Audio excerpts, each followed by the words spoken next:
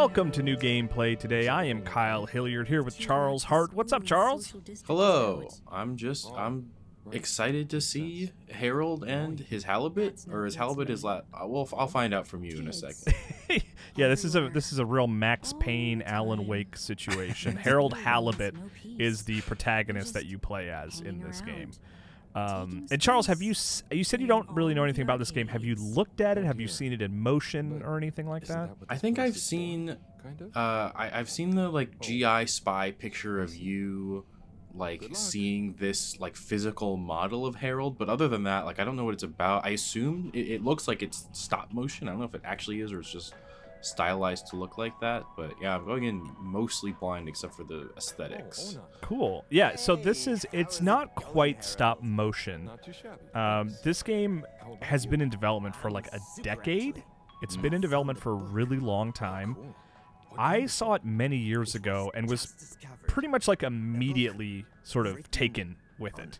I just really love the aesthetic. I'm a big fan of stop animation in general. You know, I like stop animated films. I like what Leica is doing these days, and that's kind of just the full aesthetic that they're going for with this game. But it is not proper stop animation, right? They did not fully animate all these characters in that traditional stop animation sense.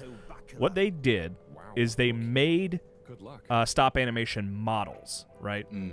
So they made a physical Harold. Everything you see here, they said when I spoke to them recently, they said that truly like everything you see in the game is physically built in one way or another. And I'm inclined to believe them. There might be little things here and there that I'm sure probably, you know, they didn't actually build. Like, I think there's some sequences that take place outside that maybe I don't know if they built them necessarily, but that's neither here nor there. What they did is they built physical things, and then they scanned them, right? And then they used those scanned models to sort of animate and create this game. So even though they're not physically moving models to make the game, they made all the models and they scanned them and pulled them into Unity. And I think the effect is really cool. Like, I really, really like the way it looks because it looks like real objects, you know? Like, the fabrics look real and they look like figures that you could pick up and move around. And that's because they do exist somewhere, right? Like, they did make them. Yeah, it's a really effective, like, emulation of the style. Like, I really did think it was actually animated. Yeah, same, absolutely. The first footage I saw of it, I was like, wow, they're really like animating this game. And so it's like it's a good trick that they pulled off. And so that's all cool, right? Like, from the beginning, it's like, okay, they've got a unique style that they've absolutely established here. There's not much that looks like this. I don't know if I can think of anything. There are some clay animated games like the Neverhood and stuff, or like old Clay Fighter games that have sort of a stop animation look to it. But still, this is very unique to me still. So that's all cool, right? They have this interesting style. But the next step of that, I guess you could say, is like the world that they've created. The premise of the game is interesting in that, and I'll probably get the timelines wrong on this, but the idea of the game is that during the nuclear scare of the 60s, a group of people left Earth. Like, this giant group of people left Earth on a spaceship, and they went through space for like multiple generations, from what I understand. Like, they were in space for like hundreds of years. And then they crash landed on this underwater planet. Like, they thought the planet was like gonna be like a second Earth, you know, like kind of like an Interstellar situation. But they ended up sort of getting stuck on this planet where these storms prevent them from leaving. And so they've sort of blown out their space station over the centuries to sort of live underwater on this planet, you know, millions of miles from Earth. And they're just like this community that continues to exist. They're not really sure if Earth exists anymore. It's not really top of mind for them. They've just moved on. This is their life now. Yeah. You know? And then, like, the story is like you're Harold Halibut, who's just sort of a maintenance guy in this bizarre facility. and you're just kind of living your life. I think there is I don't think there is a sort of larger story there, you know, with like a beginning, middle, and end. You're not just, you know, it's not Animal Crossing, right? There is a story here, but I'm just kind of like sucked in on many different levels. Like, it's a weird premise, it's a cool look. I want to know more. You know what I mean? Yeah, no, I was just gonna ask. They're kind of answering it in this section. I don't know. I'm so fixated on the name Harold Halibut. Are there halibut on this like planet? They're talking about groupers or super groupers. There's just like an interesting like carryover to me of like I don't know.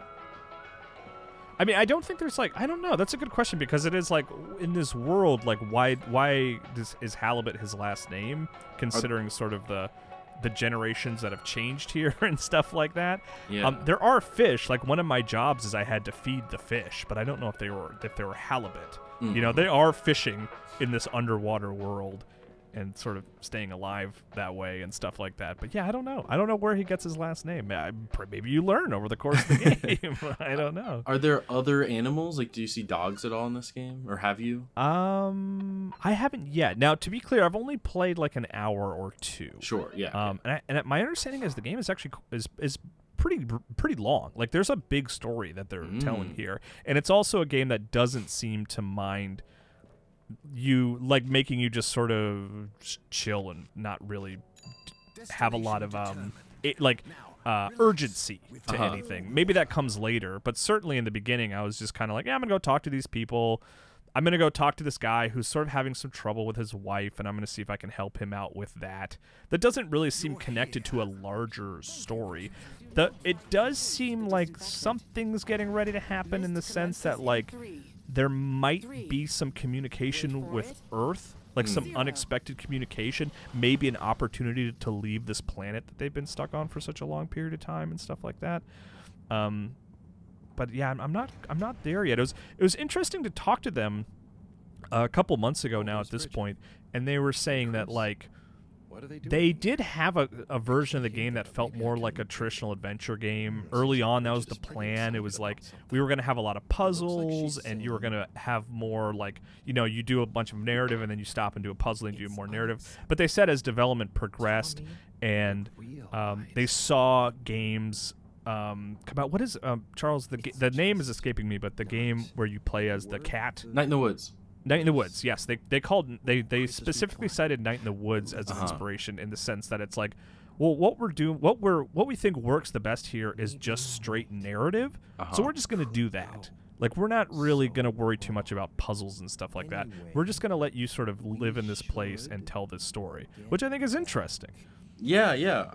I honestly, like, your pitch did a lot for me in the... I'd only ever seen, like, the image of Harold himself, which was always, like, you know, kind of a standard looking man. Like, he's not... He himself is not particularly interesting, which I think makes him a good fit to go through this world. But the more you tell me about... by design. Yeah. You know, I think that's on purpose.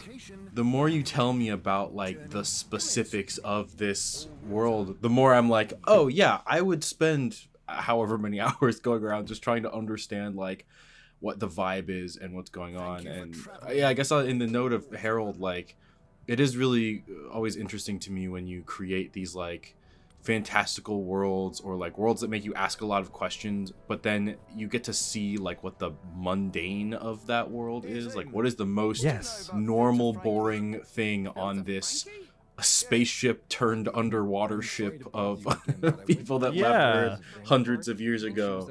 Like, there's a guy, maybe you saw it, there were some ads in a place next door where they were selling, like, snow equipment and stuff, and there's, like, a little ski slope tester in there, and, like, as I'm playing the game, I'm like, why are you selling this stuff? Like, it's not like you're on Earth and there's, like, you know, you can go on a vacation to a mountain. So, like, there must be some facility, like, within this space station where people can, like, play in the snow or something. And I'm like, what is that? Like, let's look into that. You know, they wouldn't have put that there for no reason, you know? Yeah.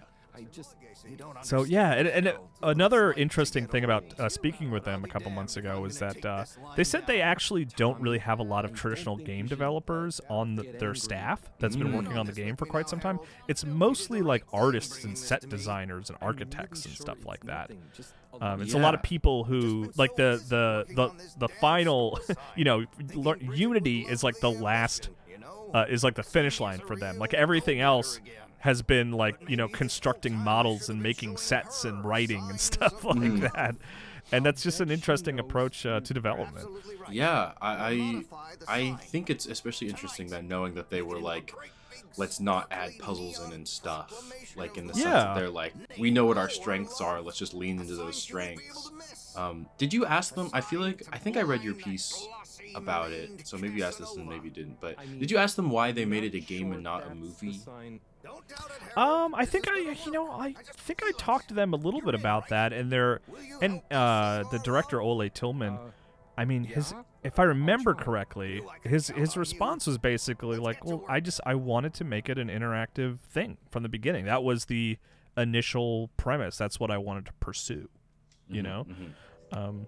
which is, makes sense. Double Fine gets that question sometimes of like, you guys are so funny, why don't you just write a funny movie or something? And Double Fine's like, because we make games. That's what we like. That's what we're here to do. Yeah, and not to say that I think a movie would be better, but it's always like the thing no, of course. Yeah. I think it's really cool, and I think it's a question worth asking. For sure, absolutely. Like what makes you want to make this interactive, And to my memory, I don't remember if they had a specific answer for that or not. But anyway, that's a look at Harold Halibut. Like I was telling you before we started, Charles, this game's like not the best for this format of video, new gameplay today, because it's really just a lot of characters talking and having discussions and sort of delivering story, as opposed to me talking about, look at this cool move I can do, or this is how these mechanics work. But because the game looks so interesting, I think it's worth showing off and sharing. I just think it looks really cool. Yeah, absolutely. Honestly, I'm just glad to have been able to like talk out what the animation process was with you to understand it a little bit more, because I think even on paper it's just a lot of steps that make it this, which is not difficult to understand like visually, but like the process of it is really cool.